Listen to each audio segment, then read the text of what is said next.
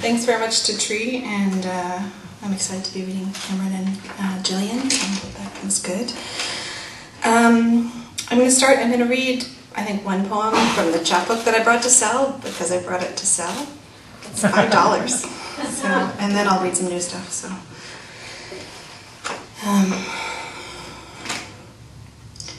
balance. When a human is in free fall, the sensation of falling is constant. Not a fool left to count dimes scattered on formica tables. Eyes detect rapid, apparent motion, laws of omission, migratory patterns or passions. How many days, how many, elliptic paths, skyscrape, we surrender nothing. Insufficient safety equipment will not prevent flail injury, capable of escape velocity, this bit writ entirely in cumulus, go full throttle, punch a star. Anyway, so that chapbook, I did this manuscript last year that had to do with bad communication and ghosts and all kinds of stuff. And anyways, the cartwheel stuff that Rod referred to was, a lot of it is stuff that I've cannibalized off other writing. So with the manuscript on communication, I took a lot of things where I had like 100 pages of notes or something ridiculous after I was done with the manuscript, and then I alphabetized them, and then I messed around with them a lot. So, so I guess what I'll read first from that, I'll read the Cartwheel 8.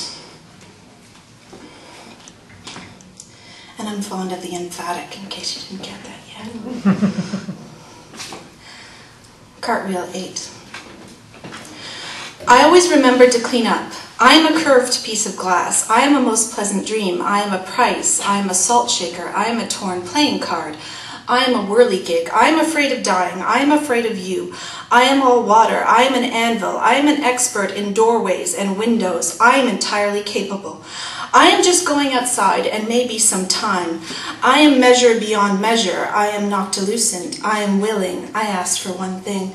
I asked you over and over. I can't, I can't, I can't, I can't.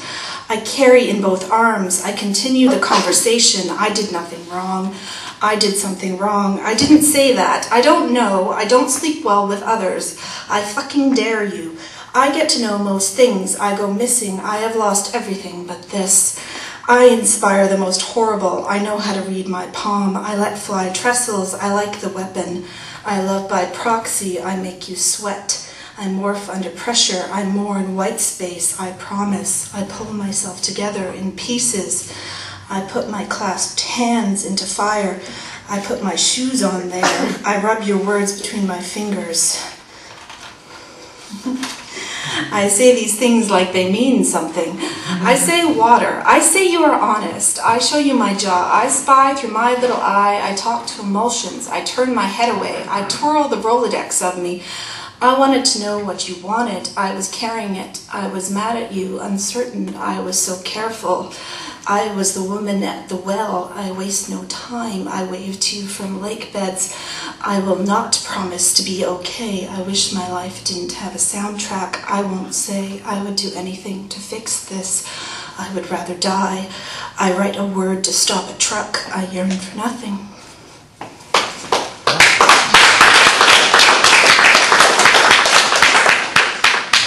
Okay, so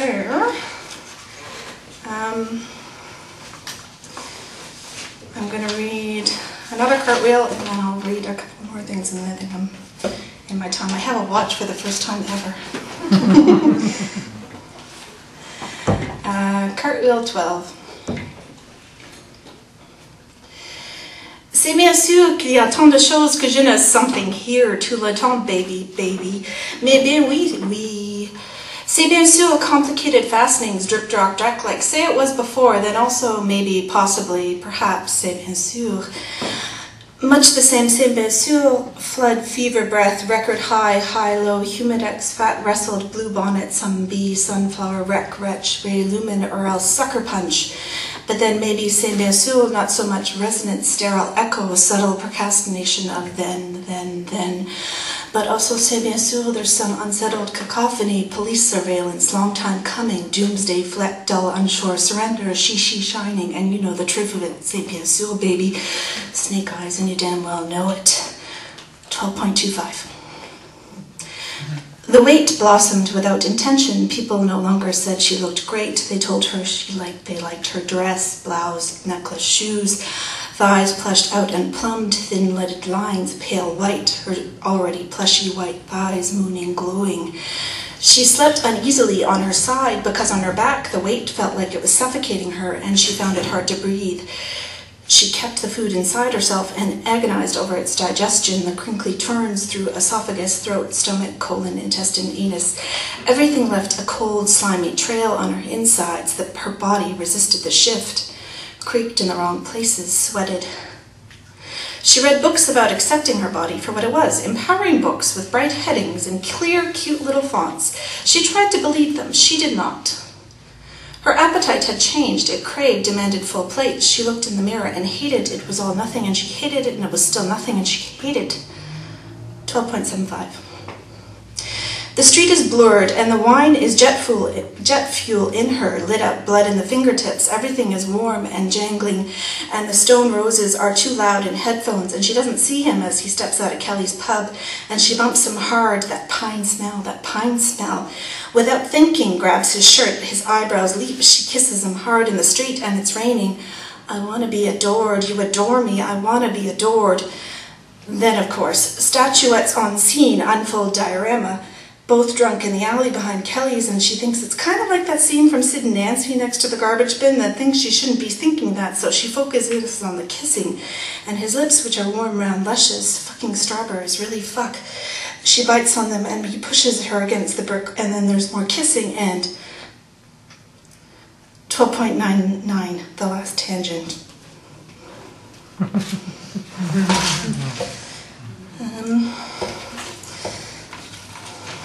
Okay, so I'm just going to read 2 more things. Does that work? Yeah. So these are things from something else I've been writing, which I'm not really sure why I started writing it, but I just did, so.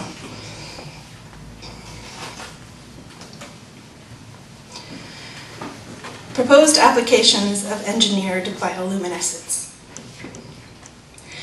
Glowing trees to line highways and reduce government electricity bills. Road rage dissolves perfunctory politesse, fingers pinch pleather. Christmas trees that do not need lights, reducing the danger from electrical fires. A gift for predation, glowworms in cup holders. Agricultural crops and domestic plants that luminesce when they need watering. Plastic bottles caved under bucket seats. New methods for detecting bacterial contamination of meats and other foods. Headlights blank deer which flanked eye empty. Detecting bacterial species in suspicious corpses. No, honey, see, no, I mean it, no. Sincere, good-hearted injunction. Bioidentification for escaped convicts and mental patients. Swished penchant legs akimbo, plural effusions. Novelty pets that bioluminescence, rabbits, mice, fish, etc. Rose etymologies, backseat, bunny, feather of lead, bright smoke. Okay, this is the last one I read, and I'm sorry to people who were at the house band reading because I'm reading a lot of the same things, but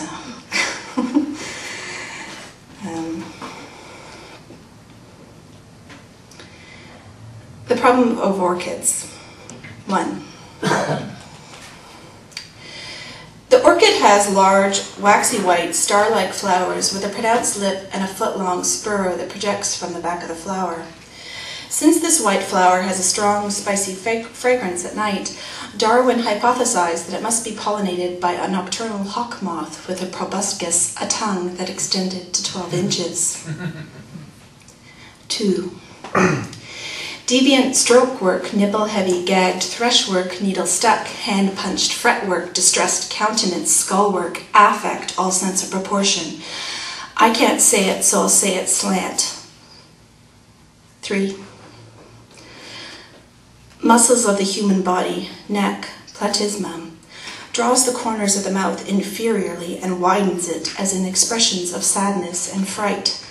Also draws the skin of the neck superiorly when teeth are clenched. 4. In the orchid, the pollinia attached itself by a stalk or extension that is hygroscopic, meaning it bends when moisture levels or the levels of humidity change. Once dry, the pollinia is in the perfect position to attach to the stigma. 5. In a room, in a house, in a basement, something borrowed, something blue, C+ cans, blossom, a copse of flowers, cross-referenced pepper skin, veil-invested bluebud, seed pearl sticky. Here's at it then. Fingers tighten in lulls, ears say mine, minion, miniature, minaret, tower, Rapunzel, Rapunzel, let down your hair. 6. How many of these questions do you answer yes? Are you afraid of your orchid? Do you sometimes feel like you have to walk on pins and needles to keep your orchid from getting angry? Has your orchid ever hit, slapped, choked, or pushed you? Has your orchid ever pulled your hair? Do you feel like you deserve to be punished? Does your orchid drive you crazy or make you feel like you're going crazy? Have you believed that your orchid would kill you? Have you been told by your orchid that he or she would kill you? Has your orchid threatened or attempted to commit suicide? Have you been forced by your orchid to do something you didn't want to do? Do you feel emotionally numb? Have you left your orchid because of how you were treated, but later returned or allowed your orchid to return after promises it would all be different? 7. Impetuous temptation and Motel 6 stopovers are products of conception defy gravity. Mouth breeds insolent print, splendor of letters and brace of doves, bent counterclockwise, slept, fluorescent with the patron saint of lost causes, divinity lessons. See bite work, craft work, crewel work, piecework, bit work, clockwork, brushwork, bodywork, cabinet work, firework, framework, meshwork, ironwork, legwork, stonework. 8. Lethality guide. Frequent, increase, severe, escalate, threat, escalate, frequent, intoxicate, increase, force, threat, impair, weapon, stress, violence, a new relationship for either. 9. As far as orchids are concerned, we have known for a long time that they are notoriously promiscuous. 10. Still, I am not your dove for safekeeping.